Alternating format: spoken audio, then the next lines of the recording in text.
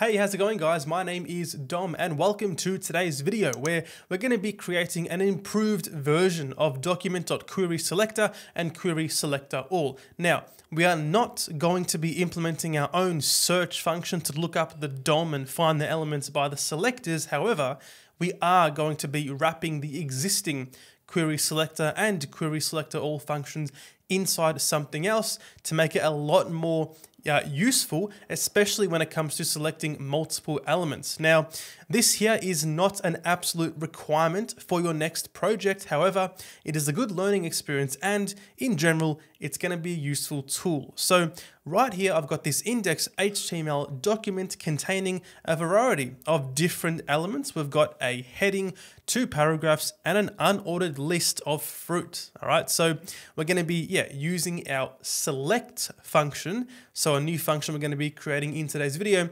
We're going to be using that function to select these elements. All right.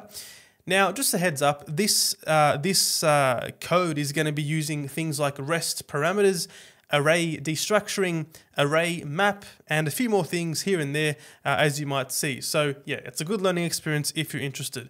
Now, going inside VS Code, we have this for the index.html. I've got a mixture of both IDs and classes on these elements to make it a little bit more interesting while we're testing our function. So going inside the index.js file, let's begin with a new function called select, like I just mentioned. So we're going to say here, const select is equal to a new arrow function, just like this. Now, we're going to keep the function blank for now, just so we can take a look at what the usage is going to look like. Okay, so we're going to say return here, just like this, and return an empty array. Okay. Fantastic. So now, what do we expect this function to do when we call it? So the way we expect it to work is I can say something like, for example, const, then use the square brackets. I can say heading and then fruit list is equal to select. Okay. Then here, I'm going to pass in some arguments, 2 arguments actually, one for the heading and one for the fruit list. So we want to select both this top H1 and this bottom UL. Okay, let's pass in the string for heading and then the string for fruits. Okay, so we're simply just matching the IDs as we would normally when we're calling querySelector or querySelector all. These here are your selectors for both those elements. Okay. Now, it's important to note that we're using array destructuring here because this function is going to return an array, as we know, and we're simply placing in order the values of that return on the left side. So heading and then fruit list. So now if I do console.log here for heading and console log for fruit list, and I run this code here, go back in the browser, we get undefined and undefined. So of course we need to now implement this function and make it work. And one last thing worth mentioning is that, again, this here is a list of arguments. So we're passing in 2 arguments here to the select function. Now, in order to extract these 2 arguments and put them inside an array so it's easier for us to loop over, we're going to use the REST parameters syntax. We're going to say ...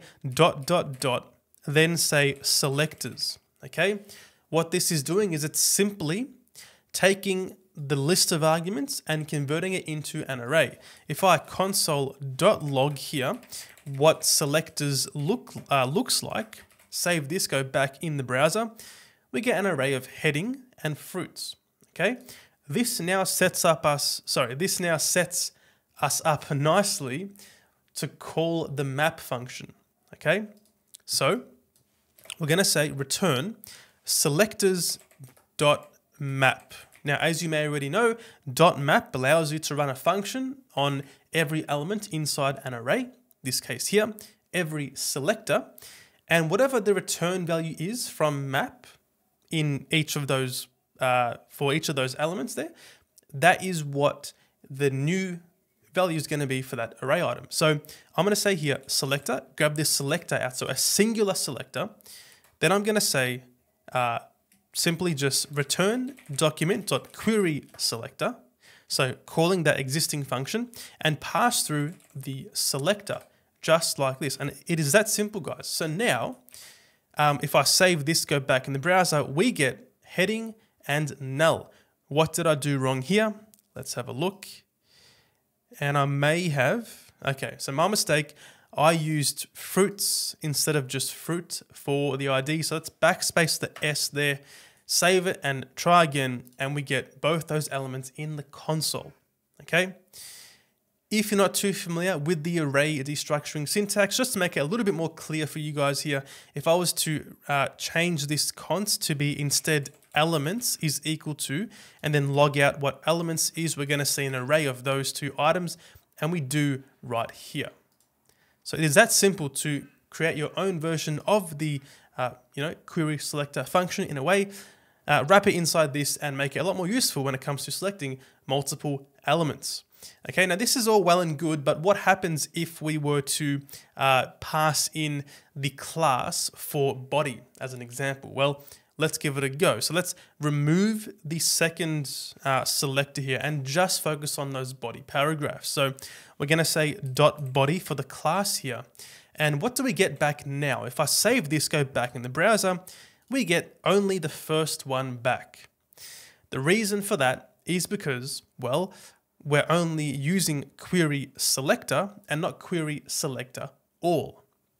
Because in this example, we only have a one-dimensional array here because, again, I've only got a single item.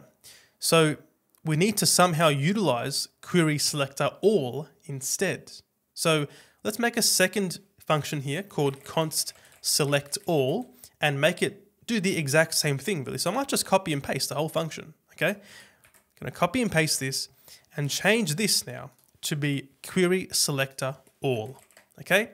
Save this back in the browser. And now if we were to call select all instead down here, right? Back in the browser, we now get a multi-dimensional array. Now this here isn't an array, it's a node list, but still it's a list of items, right? So in the first position, we now have both the paragraphs, okay? And this, of course, now benefits us because we can access both of them. And it's going to be up to you in terms of when you want to use the select versus select all. If I was to use the object destructuring, or sorry, the array destructuring in this example, I can say, for example, body or body paragraphs as an example, right? Log this out, okay, back in the browser, and we get the list right there. So you could take it a step further and start destructuring from within here, but typically if you use query selector all, you don't really know or you aren't aware of how many items are going to get returned. Therefore, you would of course do a loop or whatever you need to do once you have those body paragraphs back. Now there are two small things to mention to make this code a little bit nicer. It's a little bit, it's a bit, subjective, but I would probably prefer to actually just, instead of returning here on top, I would just copy this line and simply just put it through there without the curly brackets, okay? And the same goes for the entire function, really. I mean, if you like, you can just copy this right here, once you got this one, and then get rid of this curly bracket and just go like this.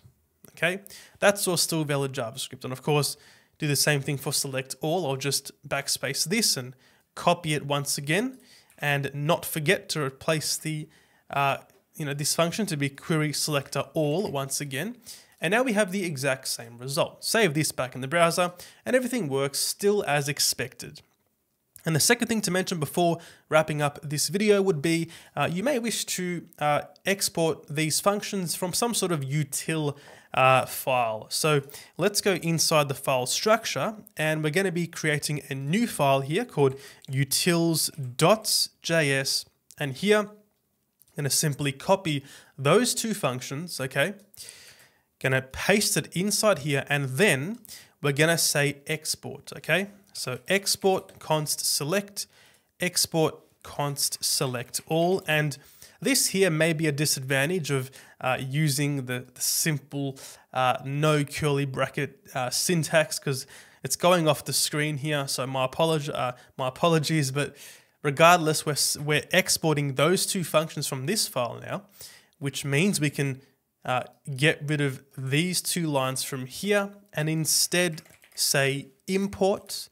We're going to be importing from utils.js, going to be importing, in this case, the select all function only. Save this back in the browser. It is not going to work because we are not inside a JavaScript module. To fix this problem, we must go back in the index.html and just change this defer to be a type of module instead. Save this back in the browser and it is now working once again. So that is how to build your own version of querySelector, or at least wrap the functions to make it easier to select elements. If this video helped you out, make sure to drop a like and subscribe to the channel, and I'll see you guys in the next video.